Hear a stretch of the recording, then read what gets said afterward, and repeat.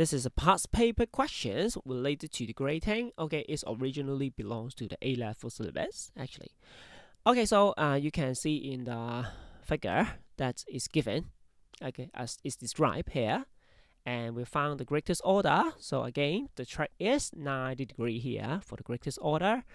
So we can use what we can observe in the figure to formulate the first equation, and then form the second equation by substituting the theta as 90. Then we can solve for the n. Okay, so by just equation 2 divided by the equation 1, okay, then we can find the n.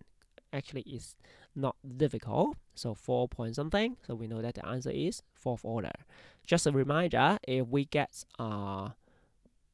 the answer as 4.9, then what should be the answer?